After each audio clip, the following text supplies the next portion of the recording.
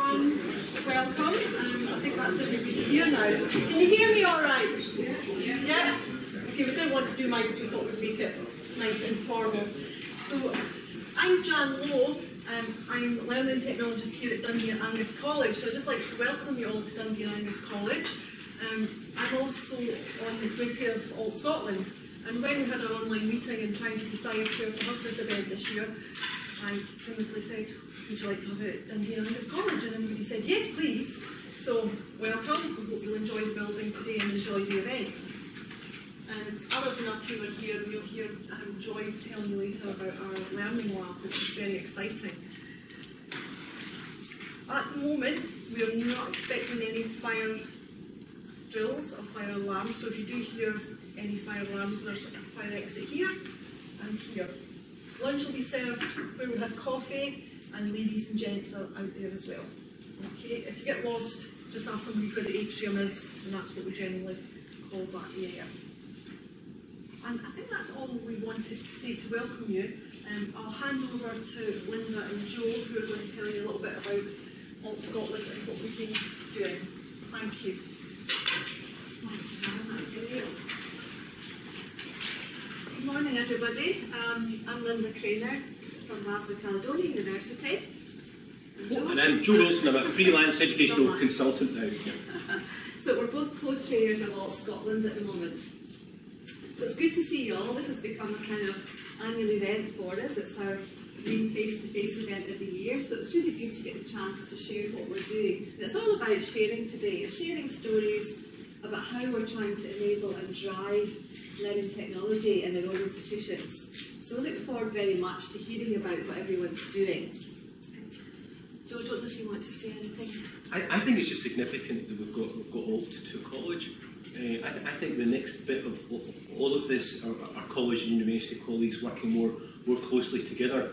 I'm a great advocate of open education and opening up educational resources, and I think the only way we can make this actually happen is with college learning technologies and college technologists and university learning technologists working together. Because if we're not doing that, we're not getting that pathway we need for learners, which is really what it's all about. So it's great that we're in a college and that we get colleagues working between the two sectors.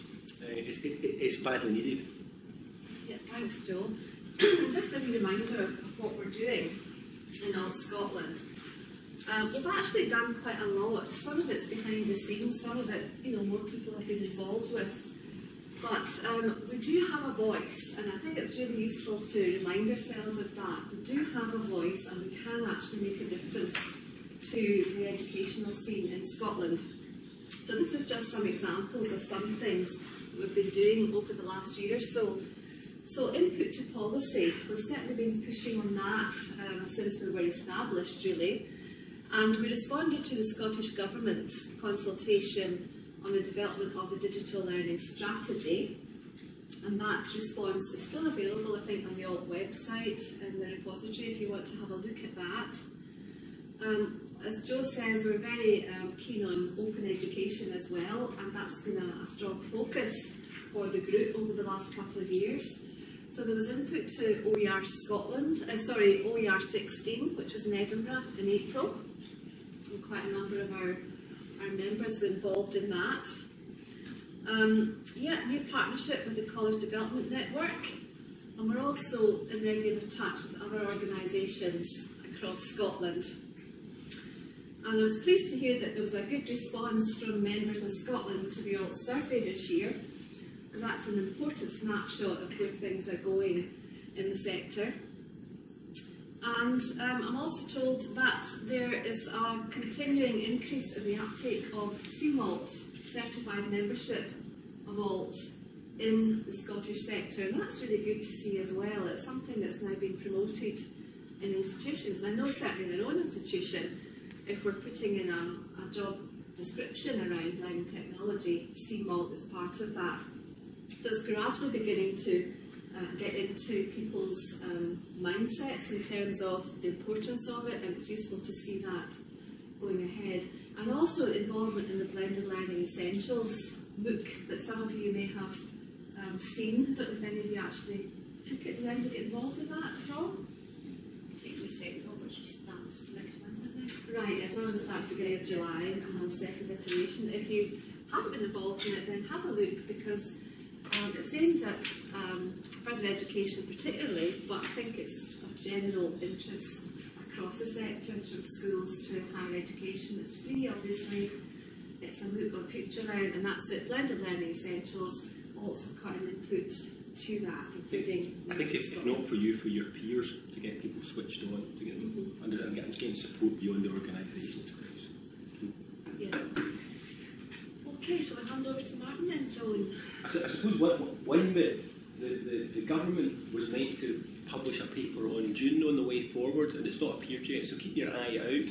And I think, I fear it will mainly be schools focused. They're still debating around that GLOW space, but I think that publication was certainly meant to be out at the beginning of June, but I've seen no sign of it appearing, so it'll probably appear just as we're about to go on holiday as normal.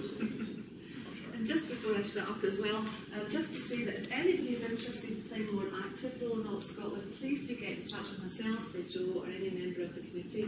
We're always looking for input and help with organising things, so do get in touch.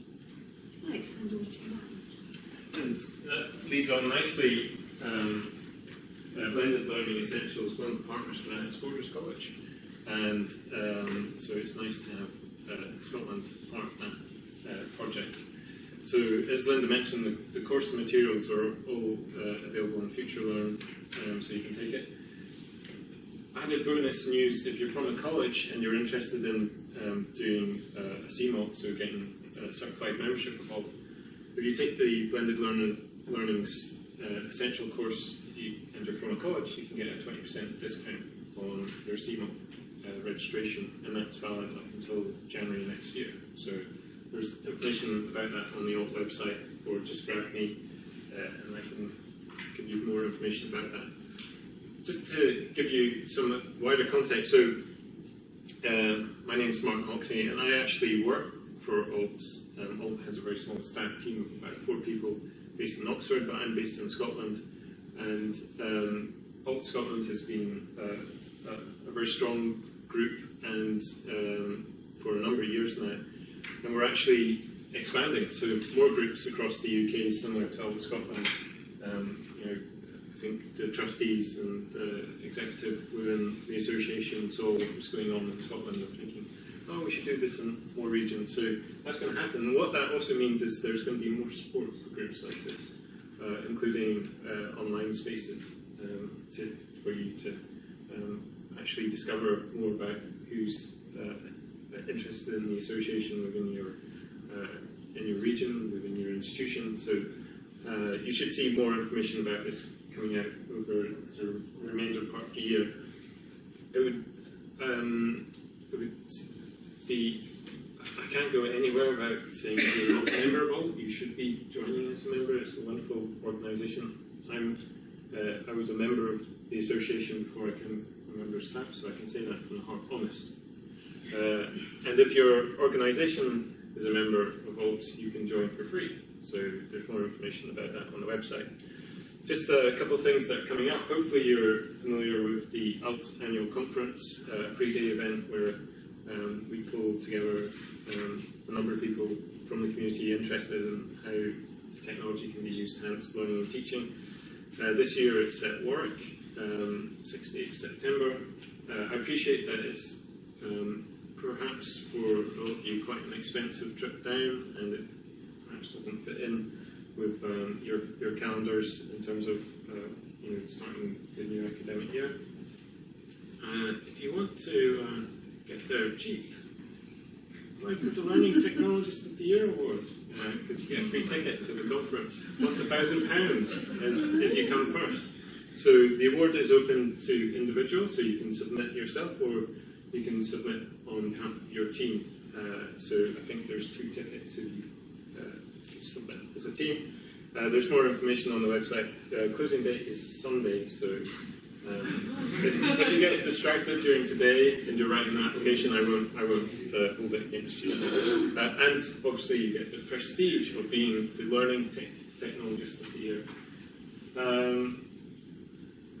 I'm conscious I don't want to cut into next speaker's time, so there's more information about CMOC on the website, and we're very fortunate that Susan Gregg will be speaking about that at the end of today as well, so I don't really need to say more about that. And so we can hand it over to our first speaker. We'll just say if anyone's tweeting, if we could use, is it hashtag ALT-C? Yeah. Use hashtag ALT-C. That was all of the old community. Brilliant. Thank you to Jan and Dundee for hosting it.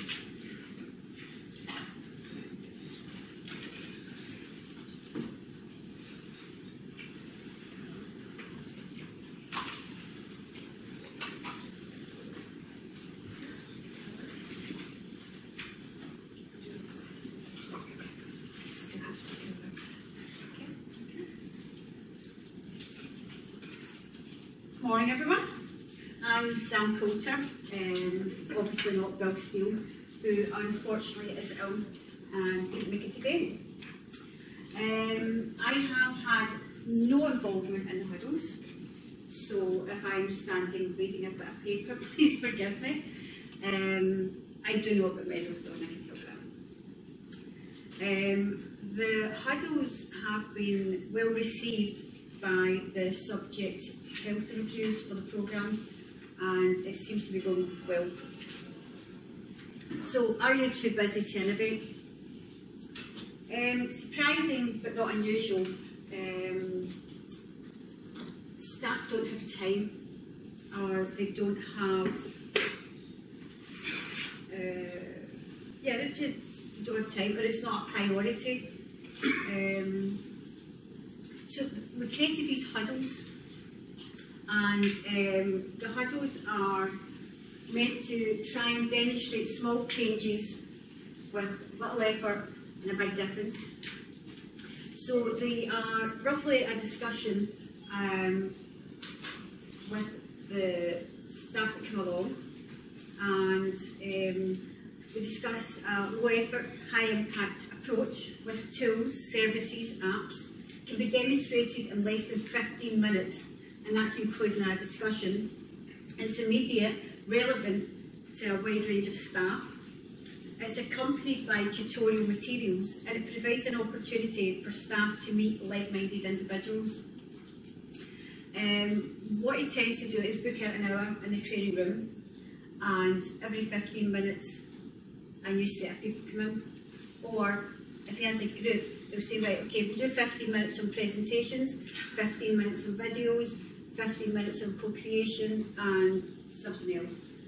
Or if they want, we'll take them and spend an hour on presentations, so 15 minutes on Sway, 15 minutes on Office Mix, 15 minutes on Touchcast, and going for Bombs, or going for GSB, which I'll explain a wee bit later, that's for medals.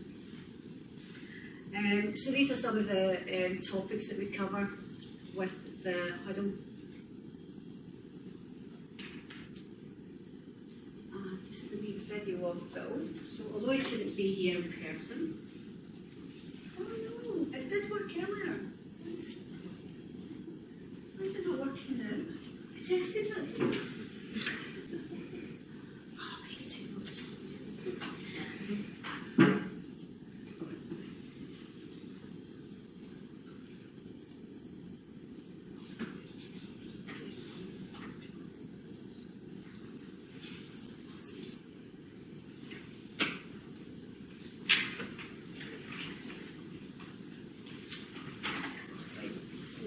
Yes, it's that. Just in case. Sorry, I do apologise for this. We just love technology.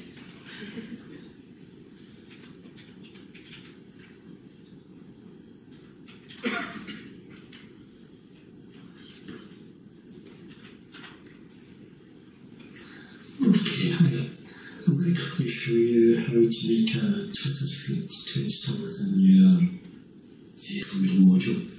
The Twitter feed will allow your students to communicate with each other, but will also give them up-to-date views and possibly contacts in the particular field that you're interested in. The module I'm going to deal with is the module Nurse 09109, which is to do with chemotherapy. So you see up here, I've opened up the module in Moodle, and I've also opened up two tabs for Twitter, and you'll see why I'm doing that later on. So the first thing you do is you log yourself into Twitter. If you don't have a Twitter account, go ahead, create a Twitter account, and we'll take a couple of minutes. Once you're in Twitter, go to your profile settings, select settings, scroll down and pick widgets, and create a new widget. And the widget you're interested in is a search widget. We're going to search for particular hashtags or particular handles. So the first hashtag we'll put in is the code for the module, which is nurse 09109. And we're going to add some other terms. So put in space, capital OR space. And I'm going to look for terms related to chemotherapy. So I'll put a hashtag for chemotherapy, because I believe people will be talking about that. I'll then have a search for other chemotherapy related items. So this is where I use that other tab, otherwise it will clear out my search. And I'll put in chemotherapy. When I do that, you'll see various things come up that are related to chemotherapy, so let's say I'm interested in that one. And then highlight the handle, Control-C to copy, into the widget, Control-V to paste, and then I'll put another term, space or space, into what version of Twitter, and chemotherapy again. And let's say I'm interested in this particular area, so highlight the handle again, Control-C, back into the search term, Control-V.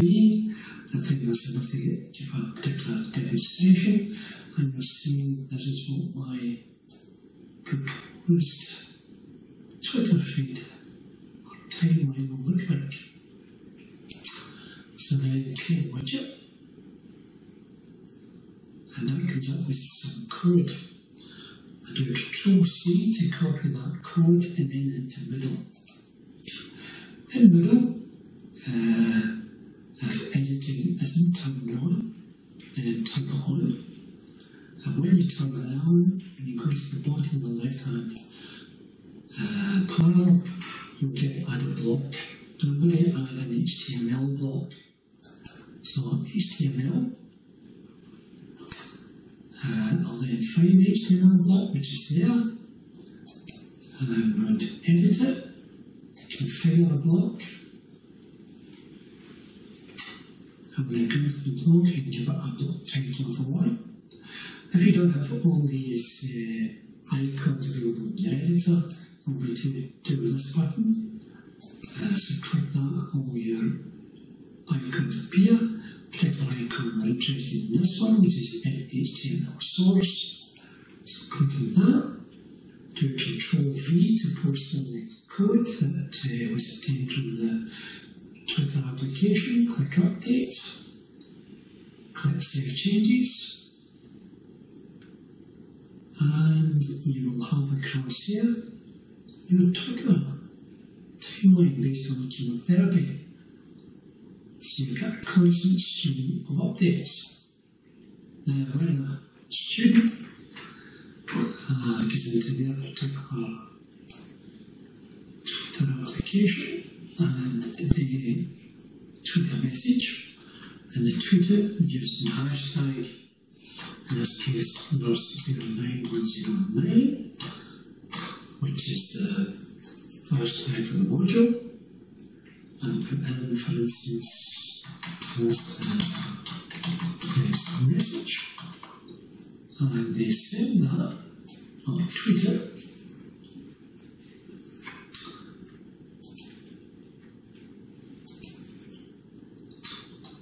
that will appear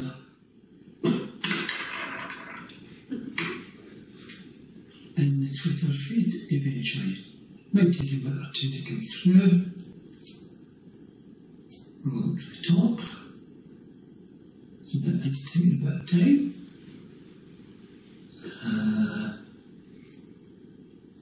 So you just have to wait for it. I think it's through the system. I will look in my own timeline. See now I've sent the message. And there it is. This is the test message 2. And this is the test message. And it's using postcodes. Okay. And there we go. It's now appeared through onto the Twitter feed. And that's basically all I wanted to cover. Thanks very much. So you can see how that was a 6.5 minute video, and we can take them through from knowing nothing or just having a Twitter feed all the way through to being able to do that, and then have the video, the link to the video, so that if they forget how to do it, they just get back in.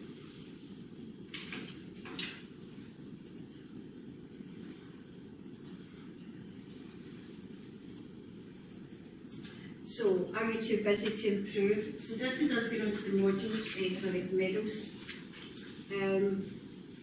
Again, we do get this a lot. It's I'm too busy, and 5 years ago we moved from Blackboard to Moodle, and with a couple of ongoing issues. With the creation of the VLE modules per,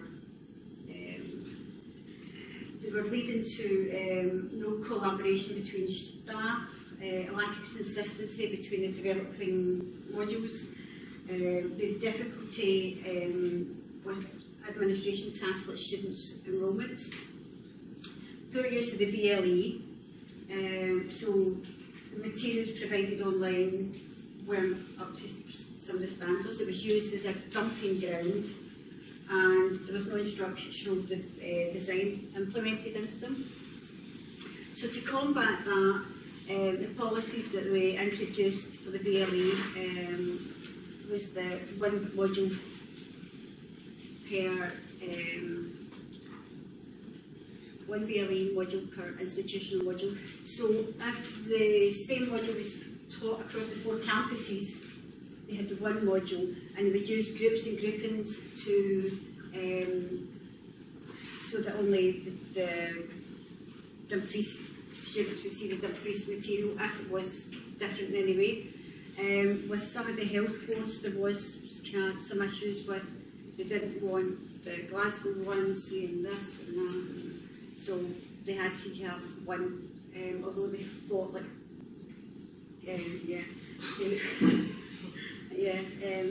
there was some fights about that, but it seems to be working now, and they're happy with that, and they're using the one along with the groups and groupings.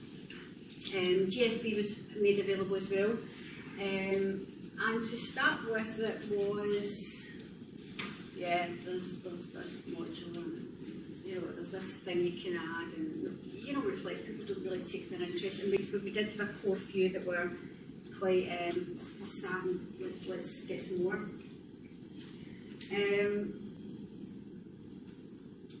So the medals, it's called Middle Medals now. It used to be called GSB, so it was gold, silver, bronze. And when we were creating these,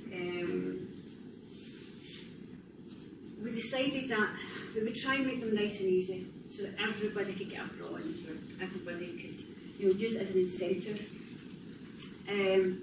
So when you're creating the GSB, so we took a time, we sat down, we decided what we wanted for each of them.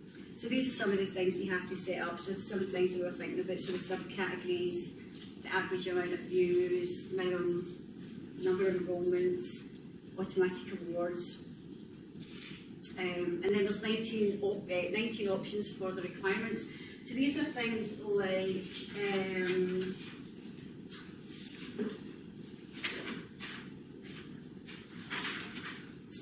like glossaries, labels, feedback, embedded media, whatever you have in your middle.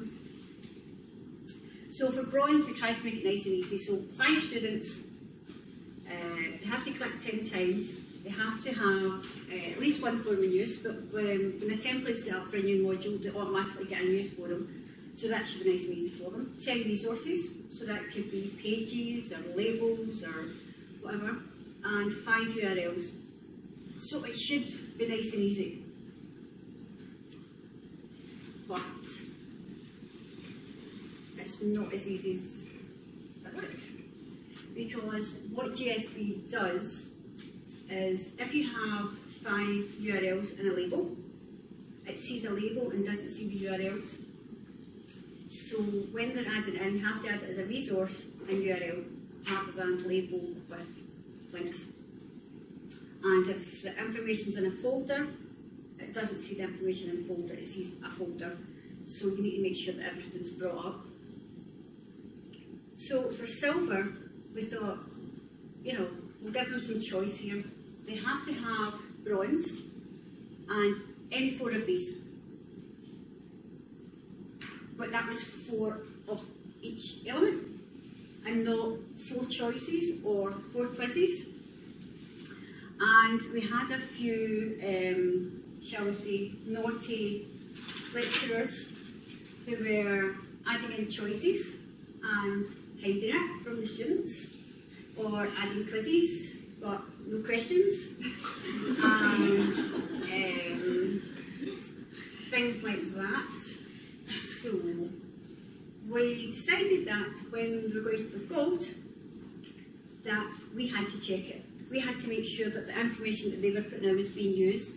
One of the biggest things was copyright, and as you know, they have a habit of reusing information that shouldn't be reused, shall we say. And this is one of the things that the first thing you have to do for gold is make sure it's copyright free. So we've got a copyright division in the library, so they go to the library and make sure it's all copyright free. So that's silver, copyright free, and then it gets sent to us, the e-learning team, and we look through it to see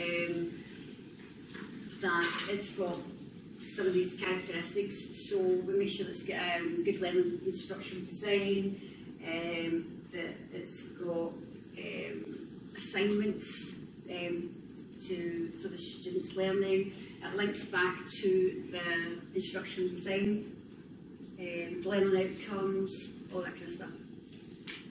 At the moment, we have one gold, who was given it last week. And then we've got some future-proofing. We've got platinum, which will be, way well. And for that, it's going to be peer-reviewed, and it's the cohort of students that will be able to nominate it. At the moment, the students don't actually see the GSB block, but for the gold, we did take the information and put it in an HTML block so the students could see that that particular module has gold.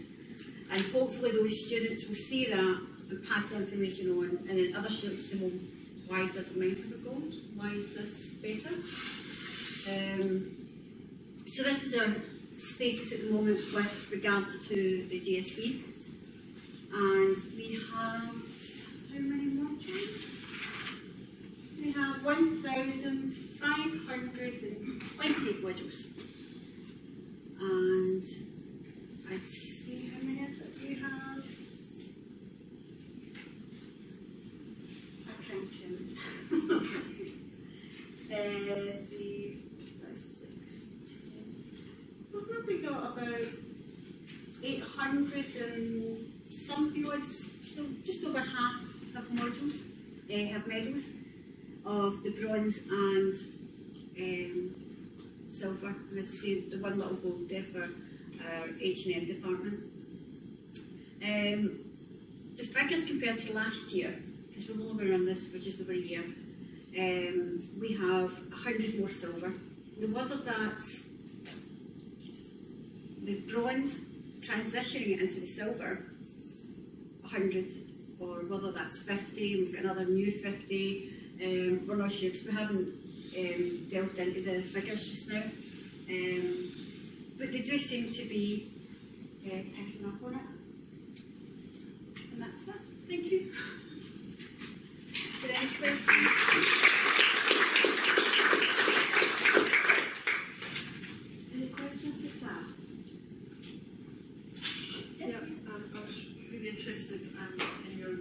module, one middle course per module, because we've been having constant debates about that here at Huddles College, and it's like, no, but I teach it so differently, and you know, I don't want my students to see this. I met a group a few weeks ago, and we went through groups and groupings with them, and they're like, oh yeah, we see now, but it's just that getting it there, it's that sharing, and developing it well. The fight was just unbelievable. They were just so unwilling to share their information with other lecturers. They're teaching the same subject. They should be having the same material over the 4 campuses, regardless of who's teaching it. It should be the same. So when you deliver it face to face, you can put your own slant on it. Exactly. Do other colleges and universities have that? No, colleges, yeah. So at the moment, that's what we have, is 1 module per unit of learning. But unfortunately, what's happened now is we have a lot of members out with the EU. So we've got some colleges in Russia that we're working with, and they have copies of the module, but because of the international regulations or whatever it is, they can't see our students, and our lecturers can't see their students. And using the groups and groupings doesn't work, because if they're in as a teacher, they automatically see all the students. So we're looking at using meta modules and having just an assessment module, so that the assessment modules where the Russian teachers will have access to that as teachers, they'll have access to the general material as students. And then that way it's kind of keeping it separate, but keeping the majority of the information in the one. In the same way, we've got a lot of partners in Africa and stuff like that as well. So we do have some modules at the moment that are sitting there with 6 different modules with it because of the geographical applications. Can I ask a question? Yeah. On the medals graph that you had, there was a group that was excluded. What's an excluded group? Excluded groups tend to be some of the modules that, like information modules, that maybe have like 10,000 students on it and will never ever get anywhere. In development means they've got partially some of them stuff with the bronze. So for instance, some of them will come and say, oh, it's in development, and what's happened is they'll have a label and they'll have their 5 URLs as links in there, and that, it's not seen, so we have to take that out and put them in as URLs instead. Yeah. Is the medal like an open badge? Is it a digital badge? Or? No, it's just for that particular module, and yeah, it doesn't get shared anywhere else, because I don't think anybody else would be interested in whether the chemotherapy has got a gold, silver, bronze, unless it's that particular department. That's the question. You can multiple modules or multiple instances of the same module running in one space. Well, that's only for the foreign modules, so we don't have that for No, normal. sorry, I mean, you've got the same, you can 4 different campuses teaching the same thing in the same module space, so they're all up on the rail. Would it be possible for one campus to get a medal and another one get a different medal in the same space? How do they get a medal if they both work together? Because they've started working together, they've got to work together now. The rest of them. Yeah. But what you'll find is the module coordinator for that tends to look after the module, and they get the medal rather than the rest of the team or whoever's teaching it. Well, the students, when they get a different experience, they talk to each other and say, our lecture did it this way, it was great, we all understood it, and another person say, oh, we never got that, we did something different, or we got a field trip, and you never get a field trip, or No, not really. nothing like that. No. But they tend to, they've all come back to, well, that module's rubbish, or, and you say, right, okay, so why is it rubbish? What's rubbish about it? And try to get that information out of them, it can be quite useful sometimes. Yeah. We've had the same problems in our institution, trying to tie it in the student record system, so that, or the record system, so that a module was only UK from direct from the record system, so that nobody could override it, but it never lasted long, and then people needed an extra module or a test module, or and the whole thing just slipped ahead. We don't allow it. It just doesn't happen. If they want them, if they have a special reason because they're teaching it in Greek as well as in English, then you know they'll put in a business case and be like, no, it's fine, just do groups and groupings, and we can change that to It's no problem, we'll sort you, we'll help you with it, but you're not getting another module. Unless it's a legal application with the Russia and African, and it's keeping the different students and lecturers apart. That's the only reason there is. You said you check the gold ones Yes. manually. How do you check the silver and bronze? They just do it automatically as soon as that's where little naughty lecturers come in and say, oh look, I've added that and I've got a silver out, and Okay. That's something you can do yourself, obviously. yeah, when you go in, it's under settings, admin, and you just tick boxes really, and it gives you. Let them check their own one, or do you have to check it their own side? Once you set it up, we set it up, and then the way that it's sticky, so it automatically puts it on every single module, and it just automatically calculates it as soon as it's in that module. See their own status themselves. Yeah, Right, okay. yeah, they can go in and it's just outside. Yeah. And I've been thinking that one of the things or challenges we found was that, let's say for the URLs, if they had it in a label, then that would just be counted as one. And the same if it was in a folder. Mm-hmm. Does that mean people are changing the design? Because sometimes it is quite nice to have things in the label. Yeah, what we're trying to do is get them, we hate folders, we don't like folders, and we try to get them to use sub-pages instead, or use pages, and then if it's in a sub-page then it will count it because it automatically puts it into the orphaned activities, so it will see it within there. So there is ways around it, but yeah, we find that especially because the schools are starting to say, right, every module will have bronze by 2017. So some of them are saying, well, why am I not getting bronze? What's happening here? And some of them is because they use it as a depository and just dump stuff in it. The students don't want to look at it, so they're not getting the 10 clicks. We use another add-in called Gizmo, and that allows us to check to see which students are clicking in, which aren't. It gives us a quick count so we can see if they are getting an average of 10, because if they've got 102 students on that module, then it's a lot of clicks. But yeah, they're getting there. They are getting there. I mean, they were kind of at the start, but yeah, they're starting to find. Now we've got gold. It's like, yeah. It's took long enough. Yes. I wasn't quick enough to take a note of the URL. I really like Bill's YouTube clip. Yes, I understand it. Have you got a YouTube channel with lots of things like that? Bill probably has, yeah. Yeah, He's got all sorts. He's got Flipboard and yeah, he's everywhere. He's here. But I'll leave the presentation on here now. Can make them all available to people. Yeah. Okay, any final questions? Okay, well, thanks very much, Sam, especially if we're asked to do that at short notice.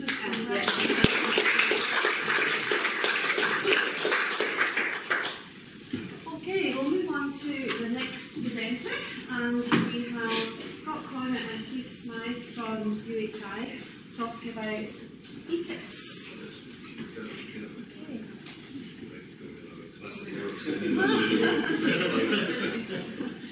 The front of your presenting.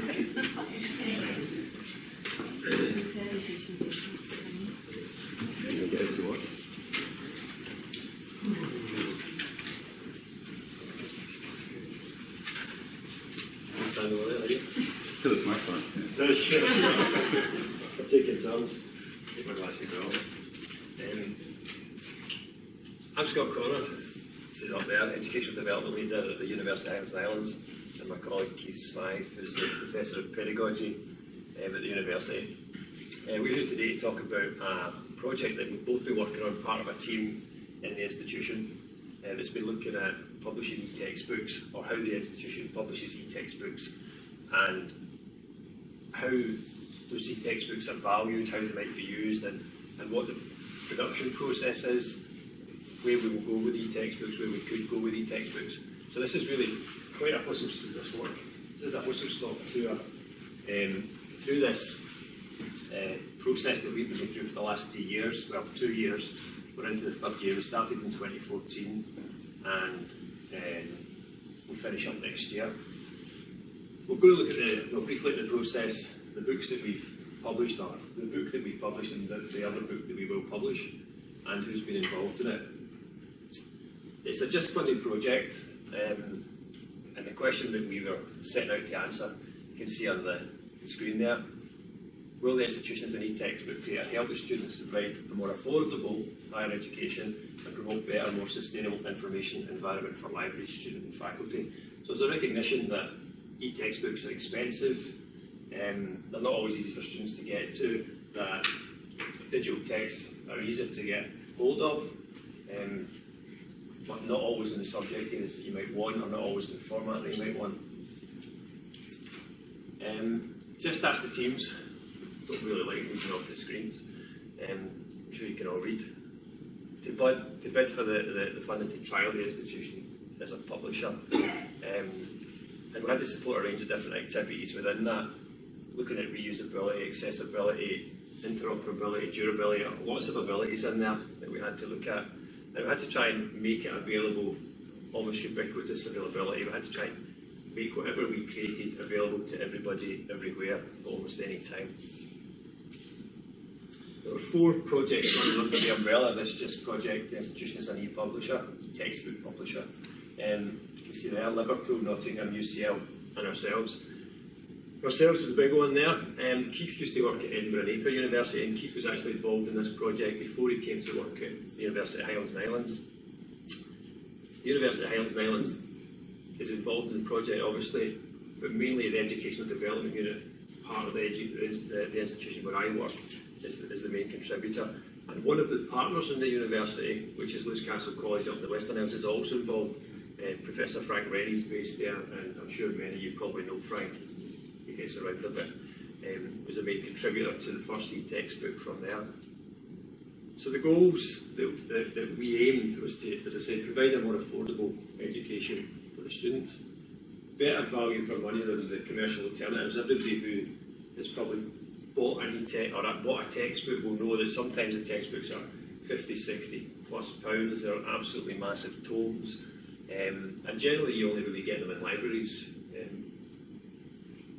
Okay, and improve. We're looking for a sustainable information environment. Each of the 4 projects had to develop 2 textbooks, 2 e-textbooks, and this is the different areas that we're developing them in. You can see there that there isn't exactly 8, and that's because under the research methods, that is a sort of blanket umbrella for 2 of our textbooks, and I'll tell you what they're called when we get further on. Everybody's using different routes to publish, and this is some graphics taken from Just So Inside. You can see that an element of everything had to be open access. Some of the projects are using the freemium model, some of them are print on demand. We decided to use Amazon Kindle, and you can see that we're the only one that's used Amazon Kindle, and I'll tell you why that is. There's reasons why we did that. Different formats and platforms as well, so people are putting it out on different platforms. Some of these platforms you'll recognise, I'm sure. The obvious choice for Nottingham was Xerti, because they designed it, developed it, they own it, and they share it. Liverpool are using Biblioboard. Nottingham are also using Smashwords, so they're doing a model where they're trialling one way of delivery and then trialling another way. And UCL, they put out PDF, HTML and Flash. Flash is an unusual choice, and actually HTML is quite an unusual choice as well. We didn't know what they were doing when we started out, and when we saw what they were doing, we found it quite interesting. The reason we found it quite interesting was that the unit I work for develops mainly in HTML5. We develop learning materials, and we never considered for a moment that our learning materials developed in HTML5 would constitute an ebook. But it turns out that some of these developers are actually developing HTML5 and classing it as an ebook, so it's a whole different classification as to what an ebook might actually be. Most of you will be used to ebooks in the format that Amazon probably sends them out to you. You might even consider PDF as an ebook. PDFs are becoming more interactive, but we didn't even think that what we were already doing would be considered for an ebook, so it wasn't even part of our thinking at that time. So this is what we hope to achieve. We published 2 books, hope to publish 2 books. Say hoping. The second book is, where is it now, Keith? It's with the proofreader, and should hopefully publish it next week sometime before I go on holiday. What we did in addition to publishing the 2 books is we developed companion websites for each book. So we developed an overarching companion website in WordPress, and we've developed 2 sub-sites of that. And the thinking is that to be sustainable, we can develop further and further sub-sites of the ebook site. What we've got in the ebook site is we've got lots of resources that you might want to use that are linked up to each chapter in the book, and we've got discussion areas in there as well. So we're trying to create communities within that space. I'll leave you to ask the question of how well that's going later. And to identify a sustainable transferable model, as we said earlier, we want to be able to take your ebook or take somebody else's ebook and say, okay, we can push this through the publishing process, get it online for you, switch on a companion website and get you all singing, all dancing. Companion website could be just for a course, it could be just for a cohort, it doesn't have to be for everybody. We can lock it down, we can put security on it as well. So the publishing process for us, this is probably the main reason that I or my team got involved in this development. We do, as I said, develop HTML5, and the process for us of developing and publishing our HTML5 is very similar to the publishing process that we would use when publishing a book. So basically, we design it, we go through the writing of it, we review it, we put it all together, and then we publish it, which is very similar to what we already do. So we had defined processes in our institution already that we just transferred across and used them for publishing books. So why do we use Amazon? The answers are probably quite obvious to most people. When you look back at the requirements, we had to have this ubiquitous coverage. Amazon's everywhere, the Kindle's everywhere. You can get an app for almost every device. You can put the Kindle reader on it. You can get it on Apple, you can get it on Android, you can get it on Windows, you can get it everywhere. And the readers, the users were already there, so we didn't have a training issue with people having to learn how to use that device or that platform. The marketplace is already there, it's massive and obvious, and it's right out there. The publishing process is dead simple on Amazon Kindle. I suppose if you're reading that, you're thinking, they've just taken the easy route. Well, I suppose we did take the easy route. We thought, well, what's the simplest way to do this? What we wanted to do was to try and create a publishing process that was easy for anybody to do, and use tools that anybody could get access to.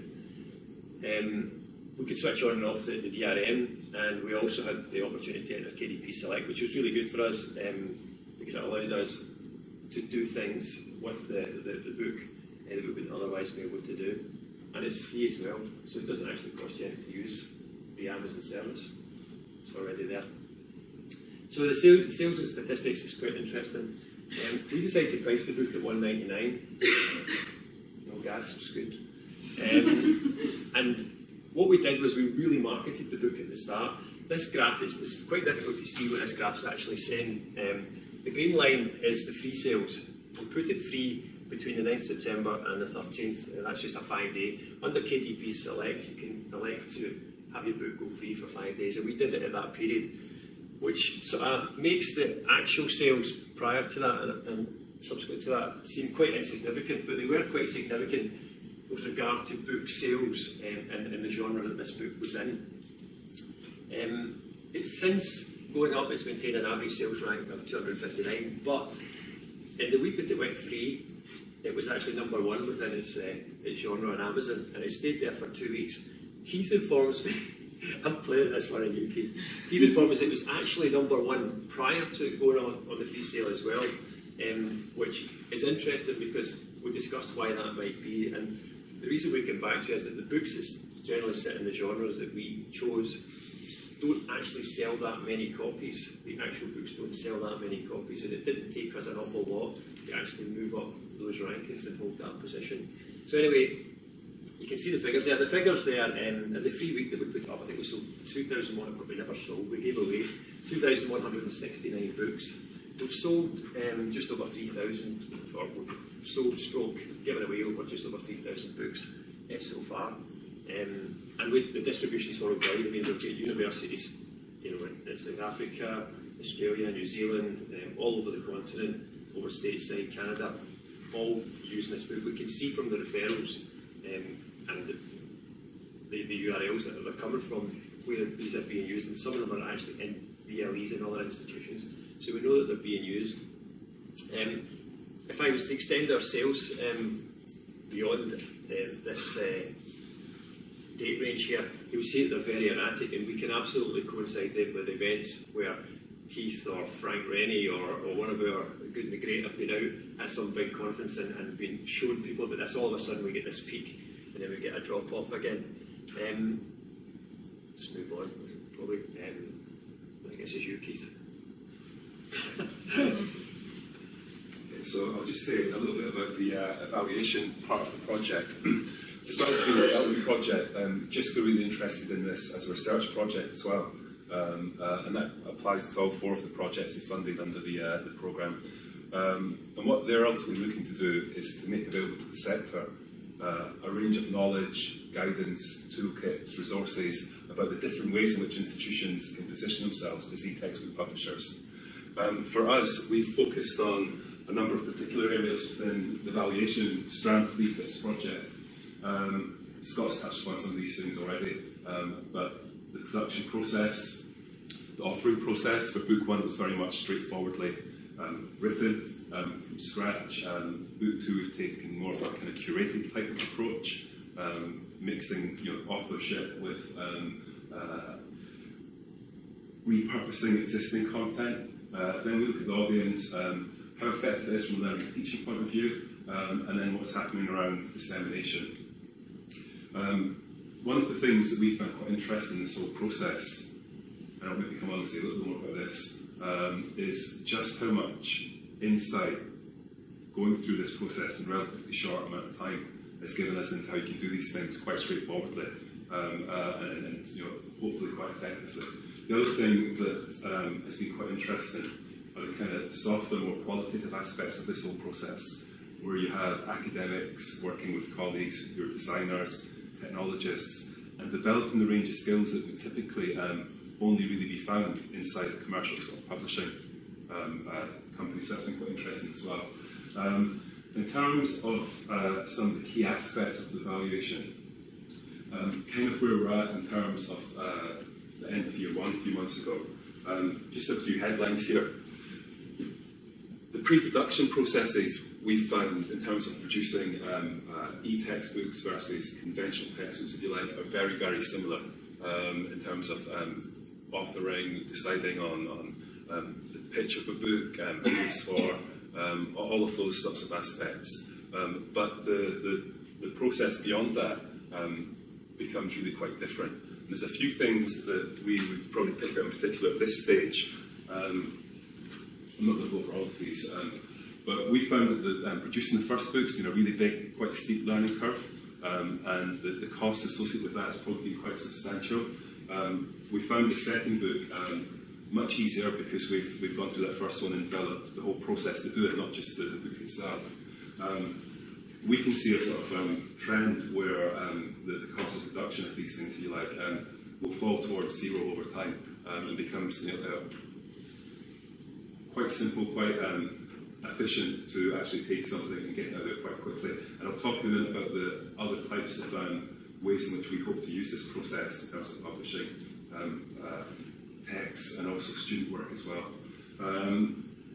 I mentioned the different roles, and certainly for us there have been lots of implications for around the notion of the academic as an author of e-textbooks, and what that might mean in terms of them also, to a certain extent, being a publisher or being an editor or being someone who gets their hands dirty producing open educational resources, other types of technology that might support the book.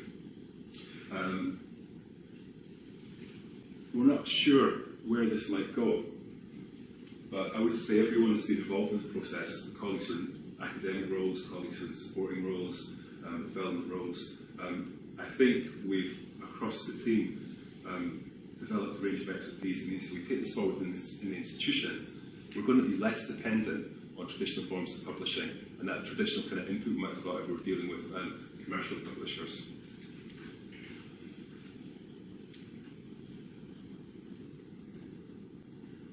As we go into the final year of this, the valuation has moved from a focus on the process and what was involved more towards, I guess, impact, use. There's a range of interviews and focus groups underway at the moment with particular student groups who started to use the book, with academics.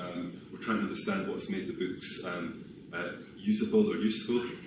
One thing we perhaps reiterate around the books is that they're not kind of weighty tomes. They're designed to be practical books. So if you're a student doing a research dissertation, we almost imagine it as a book that we would give our students to say, before you read anything else, get started here.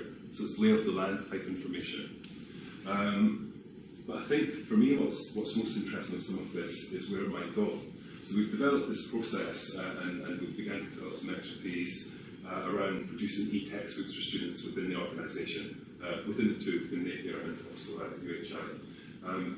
We're starting to realise that there's a whole range of ways in which we can apply that process to more usefully share some of the work that our academics and our students do within the institution. One of the things we're exploring at the moment is, can this process be used to take good research or knowledge exchange activities or staff might be involved in, and get them out there to the sector in a way that's much quicker, much more efficient than going through a traditional publishing route. And are there ways to look at where funded projects, for example, might publish scholarly research outputs in reputable journals, but before they can get to that point, they can quickly make the more useful aspects of what they've produced publicly available. So we're looking at what's the potential there to streamline getting useful knowledge out of the university and do it in a way that's quicker than going through traditional publishing routes. We're also really interested in what this might mean in relation to digital scholarship for our students and the notion of our students as public scholars. So we're starting to now talk about whether we could take the eTIPS process, if you like, we've developed and use it as an opportunity to publish the best students' work. But when we're talking about the best student work, we're not talking about dissertations that got the highest marks. So that's not what we mean. We're talking about that student work, those dissertations at honours level, those master's dissertations, maybe PhDs, that would have the most relevance to a particular community or for a particular issue, so that the impact of that student work can resonate beyond the university and beyond the course that they produced it within. So our idea of best student work is let's get the eTIPS process and use it to quickly bring to the surface student work that could have an impact within the community, within the business sector, the research sector, whatever the context might be. I don't think there's anything else we'll pull out in particular there. The slides we made available, there's a few links we can share to the papers we've written up around this process. So we'll probably just leave it there, but it gives you a feel of the project and some of the things that are starting to emerge through the evaluation process and where we hope to take it as well. That's great, thank you very much. Do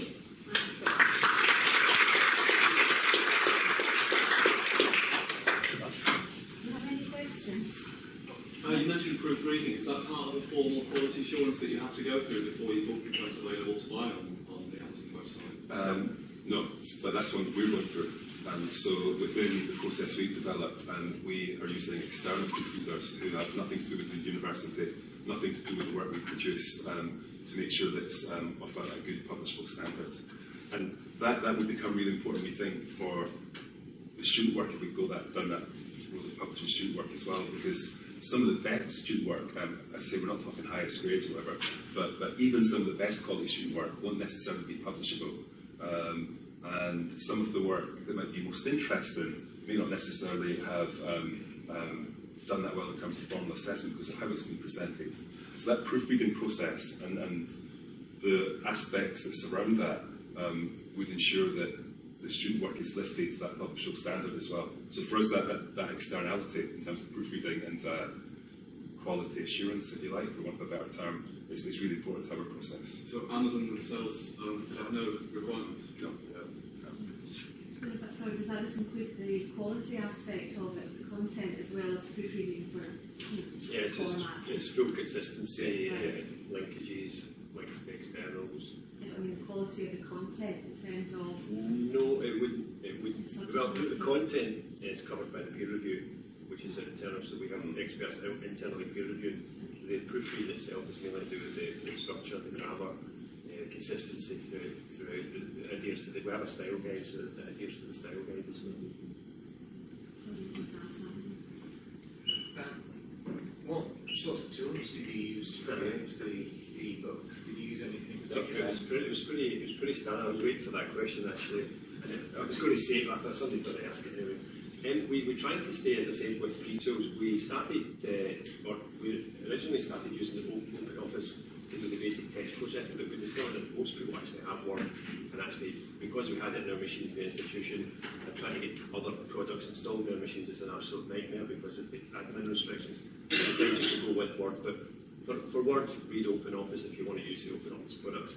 And then we used Calibre and Sigil, which are both free products, to actually structure the book, make sure it was all ready for publishing. We put HTML and then put it out in EPUB and Mobi format. So it was free tools we used the whole way through. That was part of the sustainability and trying to make it a low-cost product.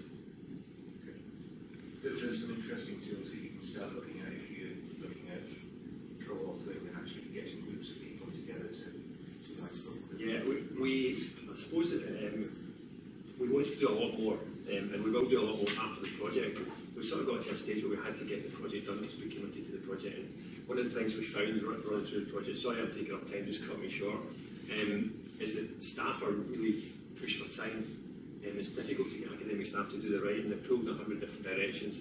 I actually managed the project, or I was the editor for the project, so I was actually trying to control academic staff and people like Keith who are here, there, everywhere, and you know, they're hard to get hold of. It's hard for them to get time to do it. So that was really difficult for us to handle that part of it.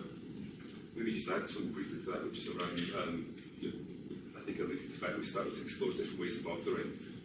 So with the second book, we've taken an approach where a fair bit of the content's been written from scratch, but some of it's been repurposed from things that we know work well within existing modules and programs within the university.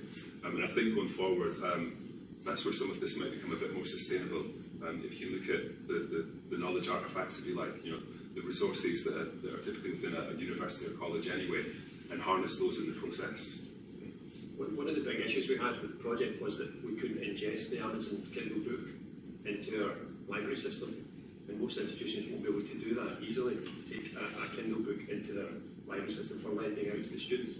We found it really difficult to distribute that book to the students. So one of the other avenues we're looking at is other ways we can publish, things like Smashwords, print on demand, so that we can get the book to the students easier, and how we might get it into the library catalogue in the institution. That was a real tough one for us, and we ended up having to get it out, or having to sell, give away actually. We gave them basically Amazon tokens to go and buy our own book, so the students can get access to it. That's if they missed it in the free week. We really publicised the free week, hoping that they would get it in the free week, but some students missed it, so we ended up having to buy the book basically for them to get the book, so they could get the book, which was a wee bit of a pain. We only did that on a few occasions, but that is a difficulty when you e-publish on the Amazon Kindle platform. And they restrict you as well. If you enter into the Kindle Select programme, you cannot sell it or give it away anywhere digitally other than Amazon, so you're absolutely locked in. Thanks very much, Andrew. Sorry. I think we'll be watching that with interest. Thank you. Right, next up, we've got Gavin Boyd from Edinburgh College talking about mobile library learning. Thank you very much. Just before I begin, you should actually be able to see an embedded video up here, so just check this first of all, make sure the videos are working.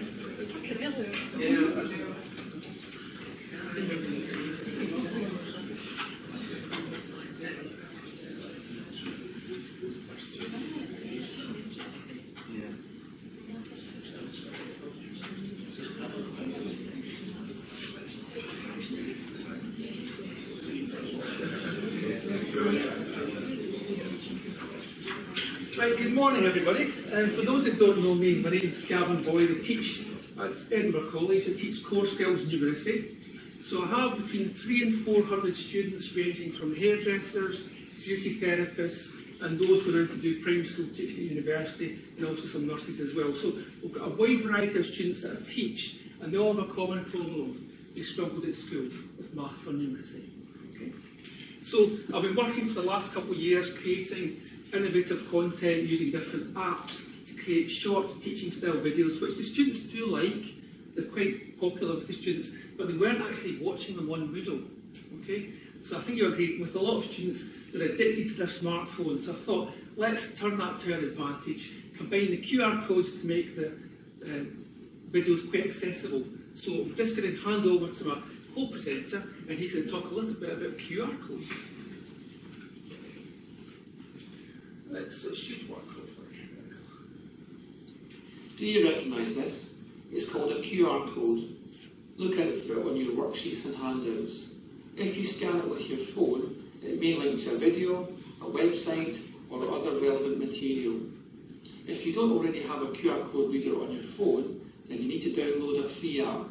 Do it now. Okay, so if you've got your smartphone switched off, could you please switch it on or your other mobile devices? And if you go into the App Store and look for QR reader or QR scanner and download a free app. Don't be paying any money for this. So we're looking for a QR reader or QR scanner in your App Store and download it.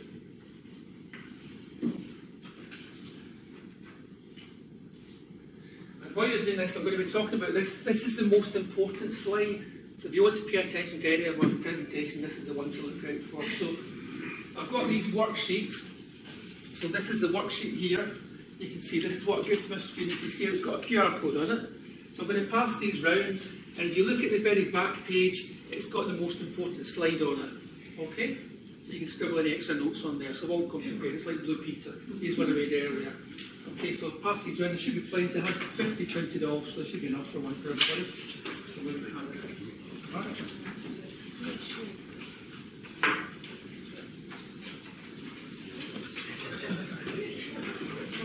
So just while I'm talking you through this, be downloading the QR reader app on your phone, and as soon as you get the worksheets, if you see a QR code, scan it and see what happens. Okay?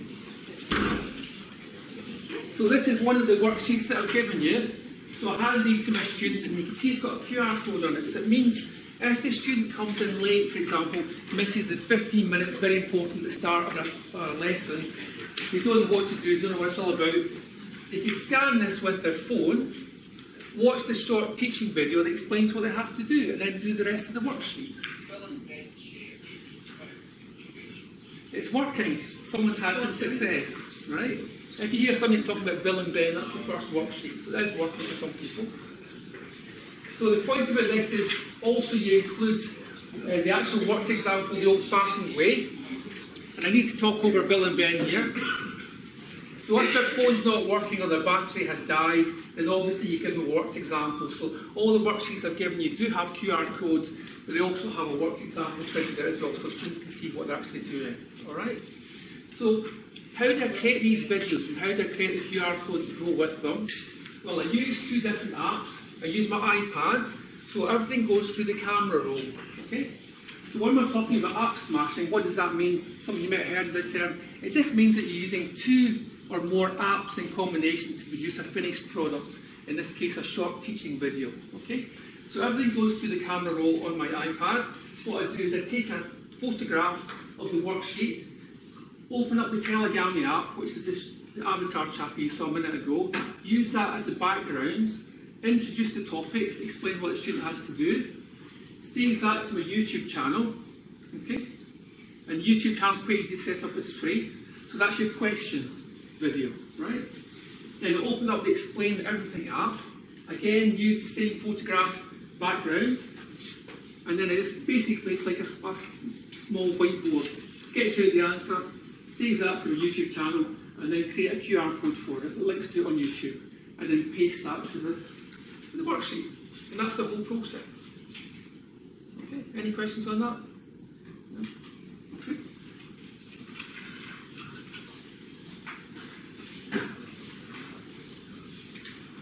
So I've just mentioned briefly the apps. Telegami, quite inexpensive. There's a free version available, or if you're willing to splash out £3.99, you can record 90-second videos. So the free version is 30-second videos. The £3.99, you get a 90-second video. So what you do is you create the scene. You can choose a male or female character, what they look like. For the background, I tend to use the worksheet question. And then for the voiceover, I tend to use my own voiceover, or there's a text-to-speech function which you can use. Sometimes it's a little bit robotic, so that's why I tend to do my own voiceovers. And then call it a GAMI, that's what they call the video you created, a GAMI, telegami. So I save that to a camera roll, export that to YouTube, and then carry on with it. Okay? So that's the question usually. And then to explain everything, as I mentioned earlier, it's a little bit like having a mini whiteboard on your iPad. So again, I use the same background, usually the worksheet question, sketch out the answer and do the voiceover, save it to my camera roll, export it to YouTube, and then splice it together with the question. So we have the question and answer, that's your finished product. Okay.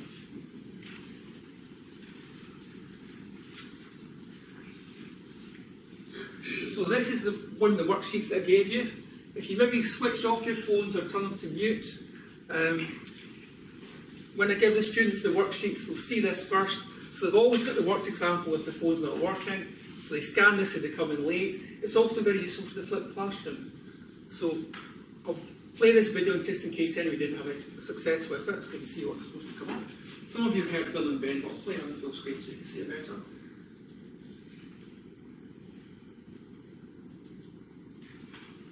Bill and Ben share £18 in the ratio 2:1. How much do they get?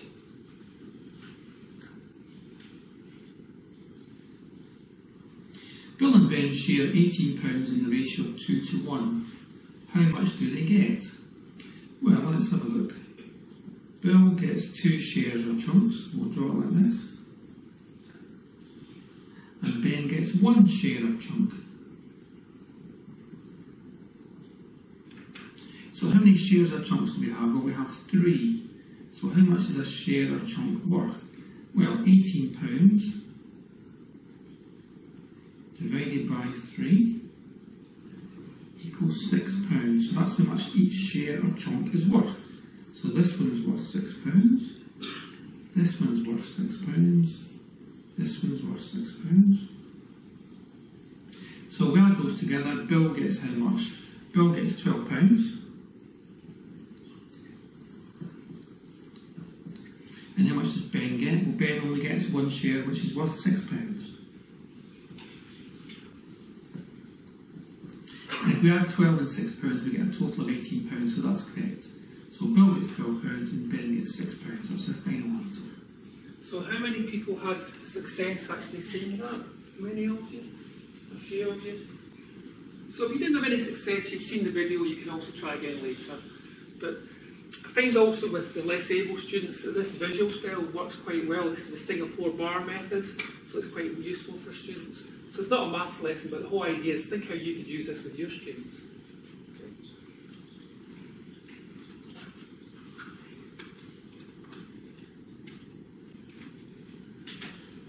Right, I wanted to play this one to show you how you can produce some nice contextualised materials.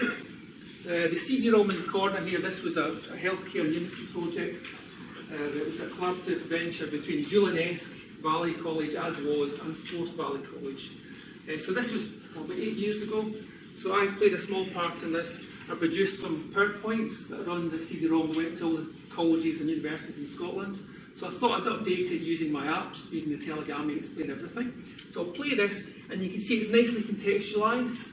The use of colour, so I've got the prescription and the drug label. So basically it's a combination of telegami and explain everything. So I'll just play the video just to let you see an example of contextualisation.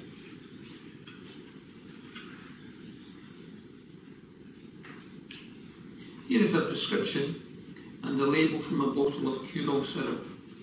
How much Curol do you give the patient?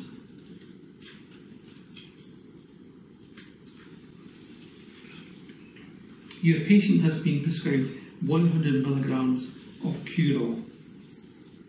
Curol is available as a 50 milligram per 5 ml syrup. What does this mean? It means that there are 50 milligrams of the drug in every 5 ml of the syrup. So if you give your patient 10 ml of syrup, that would be equivalent to 100 milligrams. So in other words, 2 times a 5 ml spoon .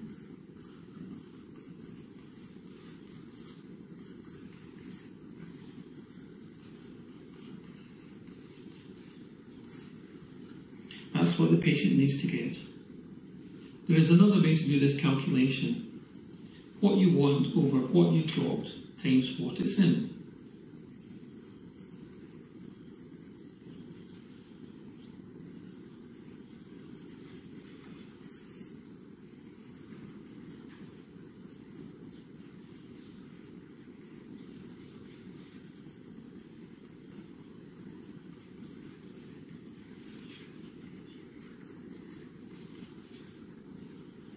What you want is the prescribed dose of 100 milligrams. What you've got is 50 milligrams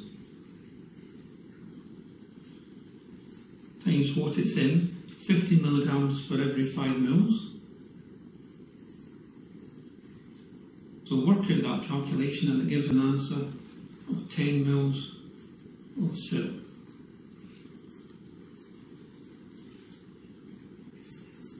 In other words, 2 5ml spoons worth.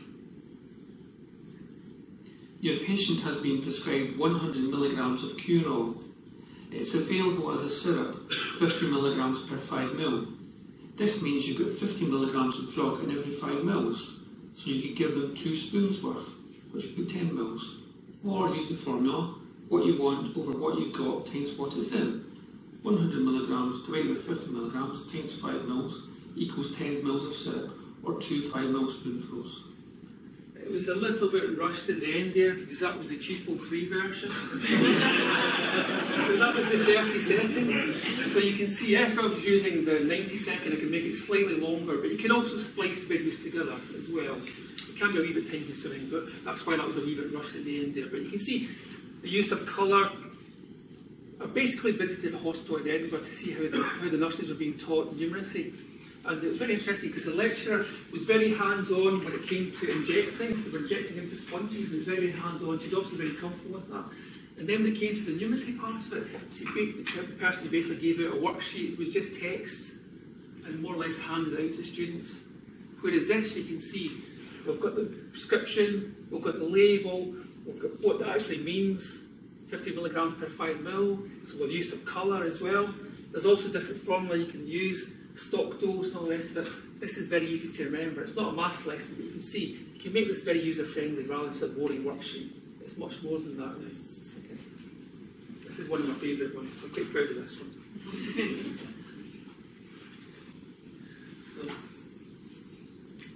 So these are some of the worksheets. I'm not going to play the videos for this. I'm aware we're kind of short on time. So there's 2 videos associated with this, the 2 different forms of calculation. This is on pie charts. It's a modified version of a worksheet from my colleague Anna Clickstall, so I've changed it a little bit. So thank you, Anna. So turn to the video, you see a video. So I'm not going to play that. You can play that maybe later when you get a chance to watch it on YouTube. So that's the video you would see. And that's the percentages video. And then there's one to do with mortgage calculations. And you can see a wee bit of Singapore bar methodology there, which is quite visual. Again, I'm not going to play this video with a bit of push for time. That's the video associated with it. So I just want to finish to mention that the students do like this. I recently won an award with the Edinburgh College Students Association for Innovation in the Classroom. I don't know who nominated me, but that was very nice of them. So they do like it, it's very popular. I've had 32,000 views and counting on my YouTube channel. It's very good for the flipped classroom. It's very good for people who've been off sick to catch up. Students like it, it's working, it's early days yet. I've only been pushing the QR codes for 1 year now, so I'm learning as I go along, but it is working. And I think you can maybe benefit from something like this. So thank you very much.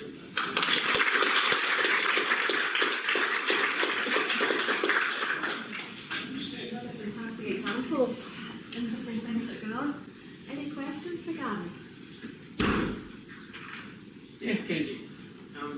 What do you find is the ideal length for your videos? Have you got to a point where you think that's too long? Good question. Well, I would say the very fact that I did use the free version, that forced me to do 30 seconds. So sometimes when you have a constraint, it can be positive because you really have, it's like on Twitter, if you're doing a tweet, you have to really condense it and think, what do you need? It's the same idea. So I know you can splice videos together, and now I've got the luxury of a 90-second video.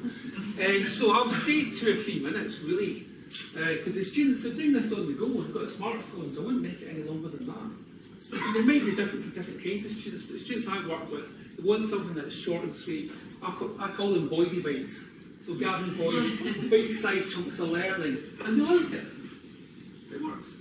So maybe 3 minutes tops. You're using telegrammy and... Explain everything, yes. Yeah, explain everything. Did you have to merge them together in the way from the top to... Well, what you do is you create the telegrammy video, that's usually the question, you create the explain everything video, that's usually the answer.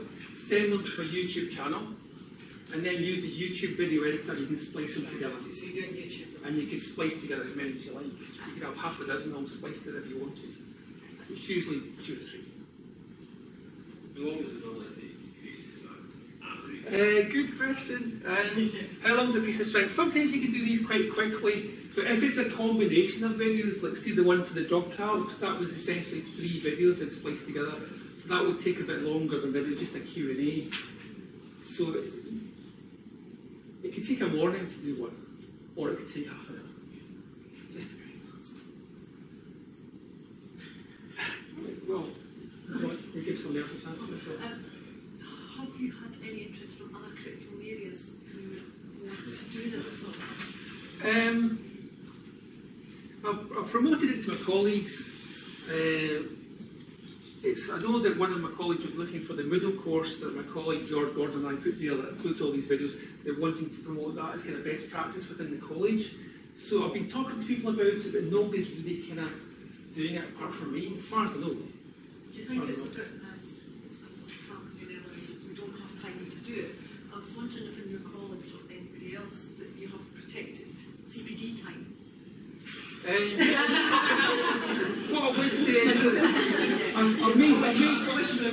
I've made hundreds of videos, right? But what tends to happen is that, say this time of year when maybe classes are starting to end, that's when I get a chance to actually make some videos, or maybe just before Christmas things get a little bit quieter. So you do try to make time, but when you're very busy, I get 22 hours of classes, so 400 students nearly, you're quite busy. So I tend to do it maybe different times of the year, so it's seasonal. All institutions had 2 hours every week at the same time with CPD. That might work, but it's just having a willingness to try things. I would recommend you get onto Twitter, follow lots of teachers on Twitter, and you can steal ideas from them. These are not all my ideas, I'll just be nicking ideas from everywhere. So yeah, just go onto Twitter and you can actually even connect with teachers all around the world and see what they do. The next thing I want to try is the green screen. You may have heard of that. There's an app called Do Ink Green Screen. So that's the video on video thing. So you want to try that one. Not quite sure how I'm going to use it in practice, but that's one I think might be interesting. Yes, Benji. It's a similar question. I understand the difficulty of getting other lecturers and other subject areas to use. As far as I know, nobody else says it. What about within numeracy, within Edinburgh College itself? Do you find that other lecturers, your colleagues, would use your worksheets? Yes, some people do, and that's fine. If they do, that's great. If they don't, that's great as well. It's entirely up to them. But it's there if they want it. We do share stuff. Like I say, I've modified one of the worksheets that was there, the pie chart. That was one of my colleagues. So we do share stuff. Yes, a really quick one. The voice of Telegami, where does it come from? To yours or? I do the voiceovers, or if you want, there's a text-to-speech function, which I find is a little bit robotic, so I tend to do my own voiceovers. It's just a question. Khan Academy and all the other kind of maths things that are out here. I know for some of these learners that's going to be too complicated, maybe not. Are some of these other tools used in the college, or some people may use Khan Academy or point a student in that direction. Yeah. Yes, but I think Khan Academy, maybe some of that's probably higher level stuff. Yeah, depends on the kind of student.